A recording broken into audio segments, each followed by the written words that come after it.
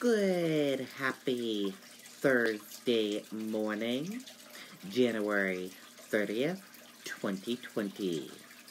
I'm Riley King, and welcome to the Riley King Newscast, right here on the Riley King Network.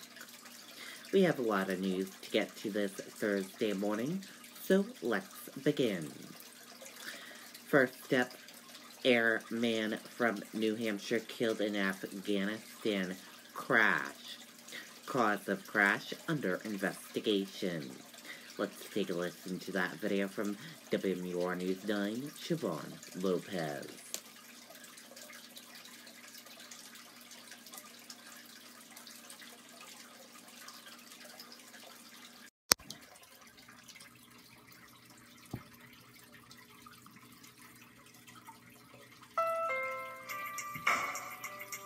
Cold and harsh conditions can make your winters brutal. It was Ryan Phaneuf's dream to become an Air Force pilot. So much so, he put it in writing in his 2007 Alvern High School yearbook. Not only did he accomplish that goal, he rose to the rank of captain, receiving awards and decorations, including the Air Force Commendation Medal. Tragically, the 30-year-old B-1 pilot was one of two U.S. service members killed Monday when their plane crashed in Afghanistan. To lose somebody, two students, within a week's time, it's very tough on the community. The town and school still reeling over the loss of 2013 grad Katie Thine, a Navy veteran and police officer who died in the line of duty in Virginia last Thursday. Both she and Phaneuf were members of the junior ROTC program during their time at Alvern. This is when the counselors really step up and when the ROTC people, including the kids, really step up and support one another. According to the Department of Defense, the plane crash that claimed Phaneuf's life is under investigation, but officials say there is no indication that it was shot down. Neighbors in Hudson proudly display green lights outside their homes, a symbol of gratitude for the bravery displayed by so many, including Phaneuf and Thine. No other community honors their veterans and their people who give their lives to this country like Hudson does, and I think that's what makes it a real special town. A police procession carrying Phaneuf's body will pause here in front of the high school tomorrow afternoon at 1 o'clock. There is a vigil scheduled to honor the life of Katie Thine. That should happen here tomorrow evening at 7:30. We're live in Hudson tonight. Siobhan Lopez, WMUR News 9. Okay, there you go on that video and that report.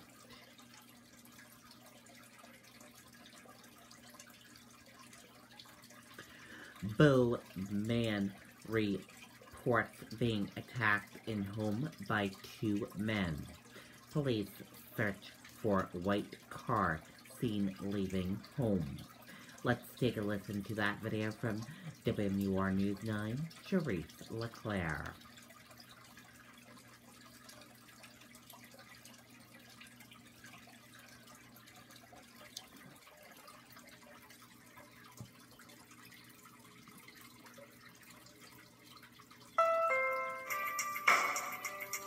Cold and harsh conditions can make your winters brutal.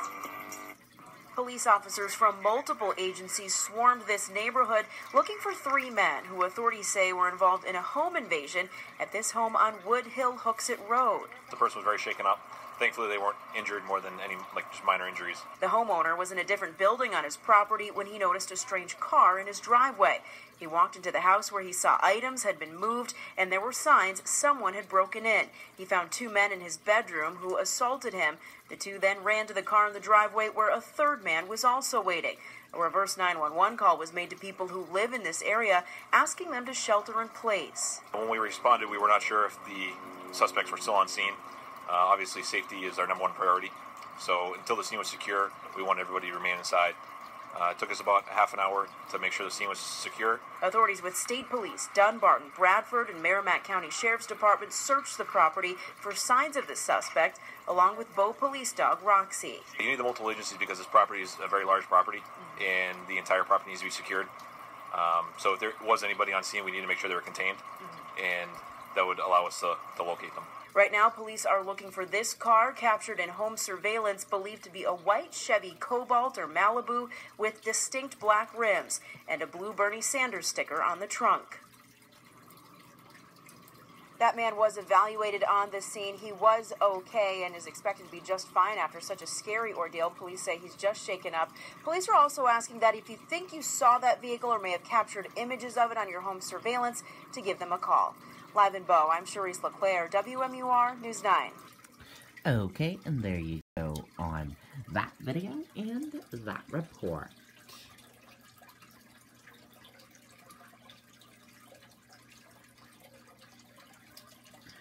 New Hampshire first responders say they're ready to deal with coronavirus. State local agencies coordinate procedures. Let's take a listen to that video from WMUR News 9, Kristen Carosa.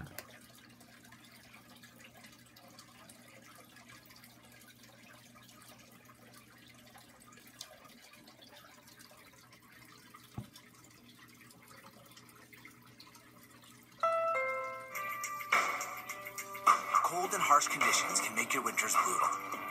First responders in New Hampshire are now taking extra precautions to look out for signs of the coronavirus. Symptoms include fever, cough, and difficulty breathing. Right now, there's no vaccine to protect against the infection, which can spread from person to person. Typically, when we find someone who's coughing or has a fever, we take universal precautions for everybody. If a patient appears sick, first responders will put a mask on them and one on themselves, too. In these cases, we'll wear a mask, an N95 mask like this one here that takes out particulate from the air, just to protect not only the patient but ourselves as well. First responders have also been told to ask questions about potential international travel, and if so, where. Very much like when we had the Ebola scare a few years ago, we were asking people if they had traveled to Africa, along those lines. Officials say the virus has sickened thousands and killed more than 100 people in China. 5 cases have been confirmed in the U.S., and more than 80 people have been tested. Right now, testing is being done by the CDC, which can take time. New Hampshire and other public health labs across the country will be able to do their own testing in about 2 weeks to deal with any other potential cases. We haven't seen a single person in Manchester or in Nashua that it even comes close to having this. And of course, it's flu season, so people are sick anyway, and those things are out there. But we take precautions with everyone that we come in contact with. Now, first responders say if anyone has concerns about symptoms they're experiencing, call your healthcare provider first. Don't go to an emergency room. We're live in Manchester. Kristen Carosa, WMUR News 9. Okay, and there you go on that video and that report.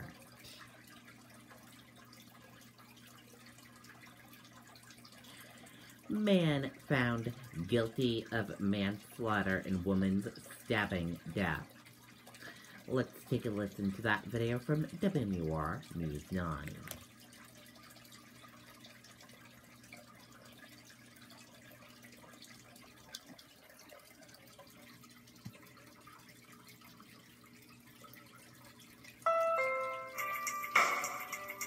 Cold and harsh conditions can make your winters brutal.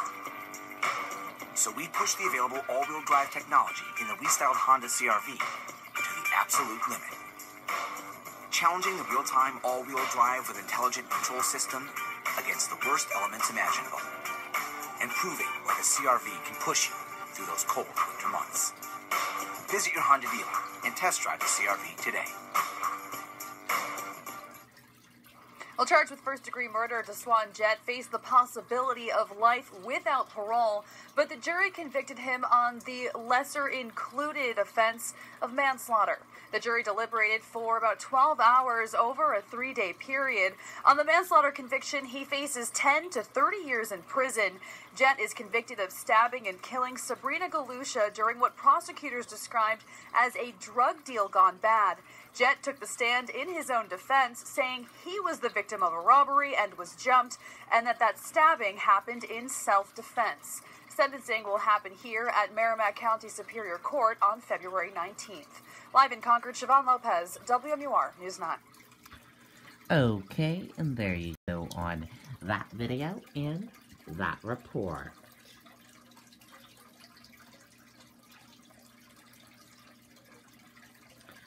Retiring teachers plan outdoor auditorium in memory of students who died of cancer.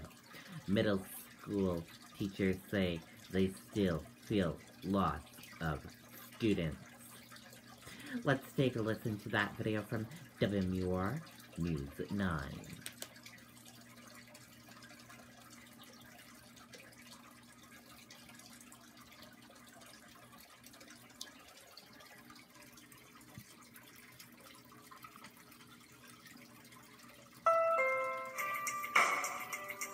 Cold and harsh conditions can make your winters brutal. So we push the available all-wheel drive technology in the we-styled Honda CR-V to the absolute limit. Challenging the real-time all-wheel drive with intelligent control system against the worst elements imaginable. And proving why the CR-V can push you through those cold winter months. Visit your Honda dealer and test drive the CR-V today.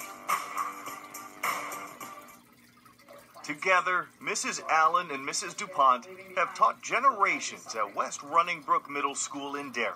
I'm very excited to have a job that I love. I feel so blessed and lucky. Despite decades of uplifting memories, their darkest times are hard to shake. Two of the hardest things I ever did was lose 2 students to cancer. Their loss just never goes away. This April marks 6 years since Alana Marcotte, an 8th grader, lost her battle with cancer. 16 years earlier, it was 6th grader Lauren Grella who grew up with Mrs. DuPont's daughter. I remember her, just this beautiful dark-haired girl that just had a smile that lit up a room. Alana, she was probably the bravest girl I've ever met in my life. Both teachers are retiring this year. In lieu of a staff party, they reflected on 2 students who left an indelible impression. Lauren and Alana loved walking these halls, but with 600 students at the school, the classroom can feel a little cramped. So teachers thought, why not create a learning environment without walls? Plans are to transform an empty courtyard into a 40-seat outdoor auditorium. So this is like an aerial view. Just taking them out of a classroom, you get a whole different perspective. It's like you hear the birds, you hear nature. We want something to remember these 2 beautiful souls with that will stay around for the next 100 years. To fund it, staff has organized a raffle. The grand prize, a $1,200 meat pack from Tuckaway Tavern. If you're interested in entering, payments can be mailed or dropped off at West Running Brook Middle School. Mike Cherry, WMUR News 9. Okay, and there you go on that video and that report.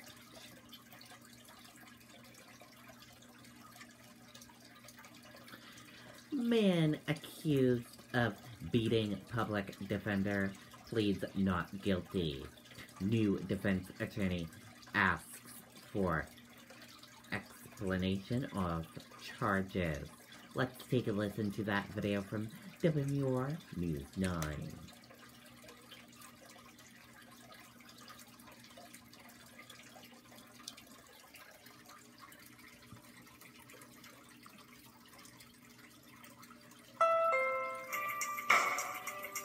Cold and harsh conditions can make your winters brutal.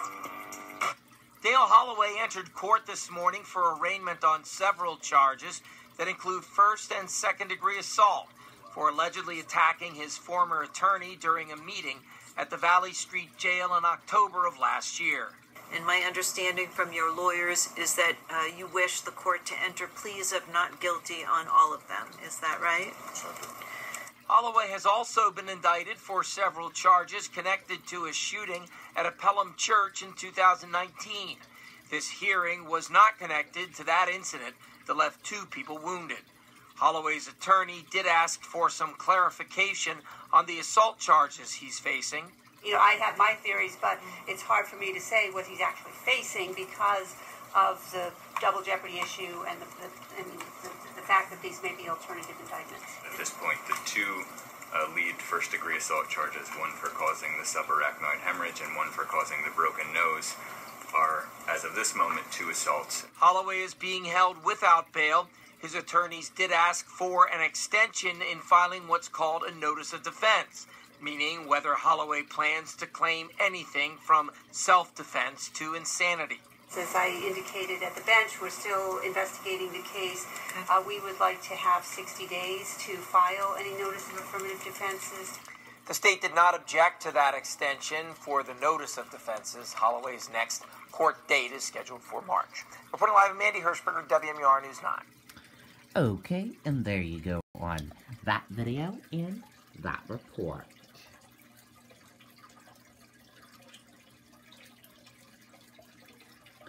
New Hampshire women say candidates must work to earn their vote. Let's take a listen to that video from WMUR News 9, Adam Sexton.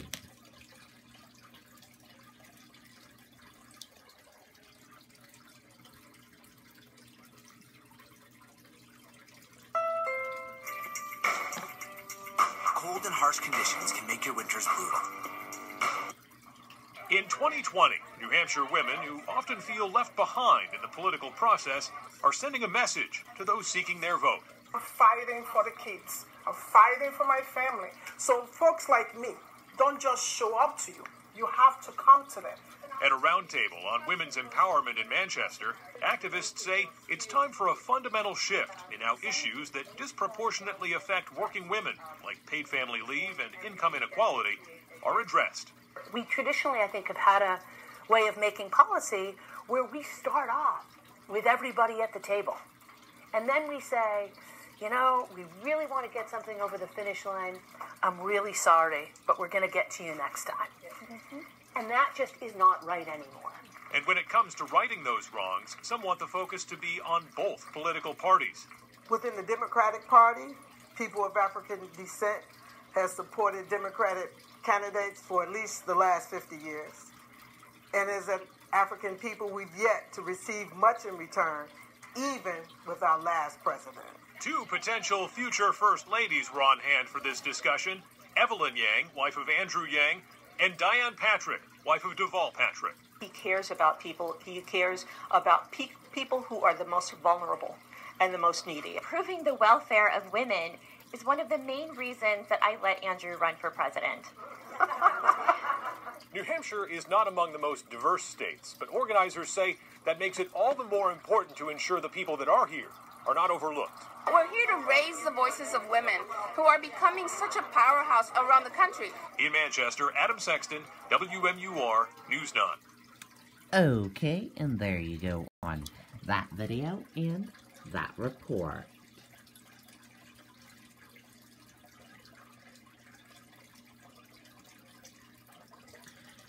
European markets open lower as coronavirus death toll rises. European markets opened lower Thursday, weighed on by a rising coronavirus death toll in reacting to the U.S. Federal Reserve's decision to keep interest rates on hold.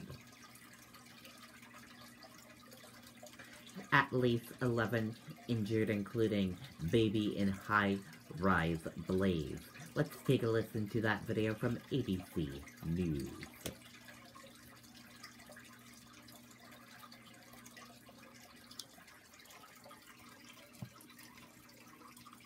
Terrifying series of rescues unfolding in Los Angeles. A raging high-rise fire, families, tenants trapped, several injuries, including a 3-month-old baby. This fire at a 25-story building, people escaping down smoky stairways, one man clinging to a ledge right there, with flames burning just a few feet away. Helicopters could not land on the roof, so they conducted their rescues from the air, hovering over that roof. Officials say the building had no sprinklers, and ABC's Kena Whitworth is on the scene in Los Angeles. Tonight, flames engulfing an apartment building in the middle of rush hour in Los Angeles. A man desperately climbing out the window, clinging to the side of the burning high-rise. Flames just feet away, the heat blowing out the windows. The man inching his way closer to firefighters. Tell that person not to jump. Tell them not to jump. Firefighters setting up an airbag below before using an aerial ladder, finally rescuing the man.